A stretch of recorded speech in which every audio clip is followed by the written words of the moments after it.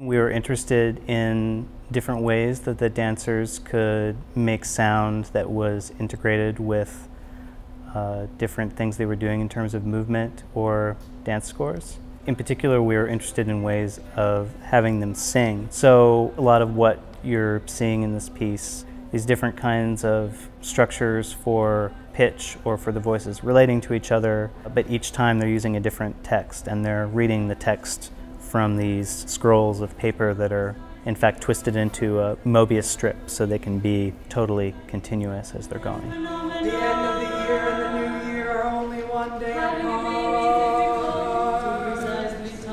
or 1 second apart. Don't be fooled by the promise of a fresh start.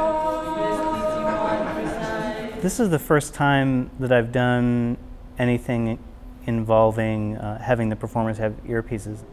There is all the sound that I've composed that you hear that's in the space that's coming from the speakers, but then a lot of the work that I've done is creating this audio that just goes into the dancers' ears. Sometimes they're things like a metronome that has a slowly changing tempo. Sometimes they're tones that are giving them pitches for singing. They're good singers, but they're not, capable of like that kind of 10 minutes of silence while dancing and then landing on a perfect, 7th chord or something like that all in tune. We have a kind of deconstructed drum kit that's sitting there and you're not sure what's going to happen. And then the first time you hear sound coming from it, it's actually coming from a little speaker that's hidden behind it.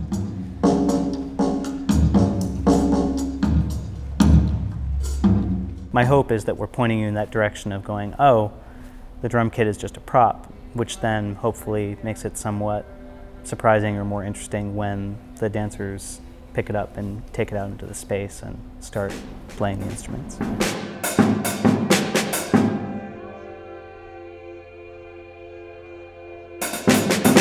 I love how game they are for doing some of the other weird things that I'm asking them to do on top of everything that they would already be doing as dancers in a performance.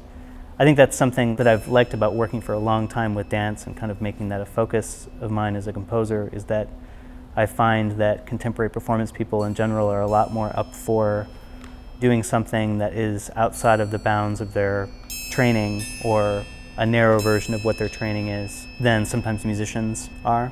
And I've found these people in particular to really exemplify that. So yeah, I feel lucky to be involved with this thing.